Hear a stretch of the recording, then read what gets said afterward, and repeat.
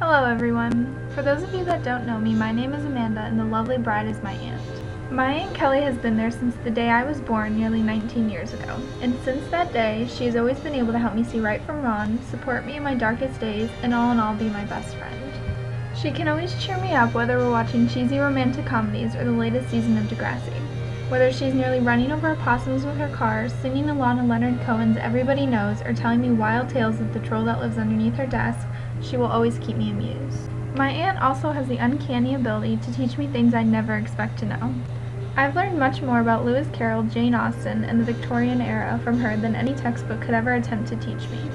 And not only has she enhanced my love of literature, but she has almost single-handedly fueled my passion for France and the desire I have to master the French language.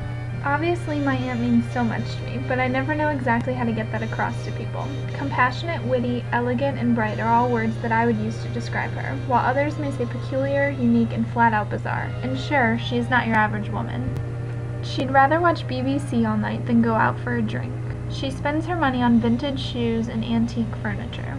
And she would much rather live in the 1800s than bother with present day.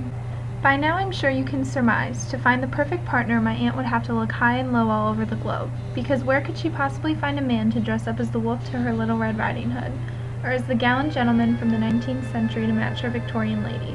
Who would watch strange foreign films and decorate their apartment with vintage furniture? And what man would be devoted to expressing himself creatively like her?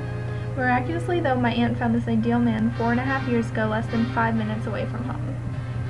He was a gentleman, funny, liked all of the same art and books as her, and as Aunt Kelly always says, he had the most beautiful amber eyes. When she spoke of him, you could see the vibrancy in her eyes and hear the excitement in her voice. When I saw the two of them together, I knew that my aunt would marry Vinay. I am now so thrilled that my prediction has come true because I know that it is sincerely the right choice. Vinay truly is the perfect match to my aunt, and any guy that makes her this happy and doesn't mind me occasionally tagging along as the third wheel is okay in my book. Honestly though, Aunt Kelly and Vinay are in love. They care for and strive to see the best in each other. They can't bear to be apart. They share interests, goals, and even similar habits, so I believe it's plain to see that these two simply belong with one another. And as Emily Bronte said, whatever our souls are made of, his and mine are the same. Aunt Kelly and Vinay's souls genuinely are one and the same. You two are the very definition of a perfect couple. You absolutely deserve each other, and I know you will both live long, happy lives together. So, ladies and gentlemen, I would like to offer a toast to my darling Aunt Kelly and her wonderful husband, Vinay.